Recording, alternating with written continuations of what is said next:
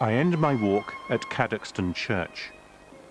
The memorial to Robert Lation, who perished in the sinking of the Titanic, reflects something of the confusion that followed the disaster.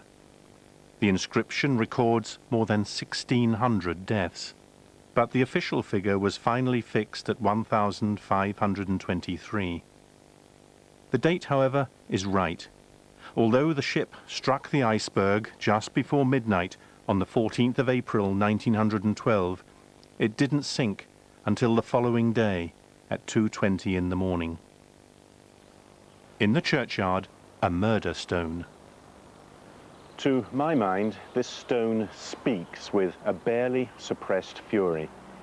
It tells the story of Margaret Williams, a servant girl aged 26, who was murdered near this church in 1822, and the killer was never found.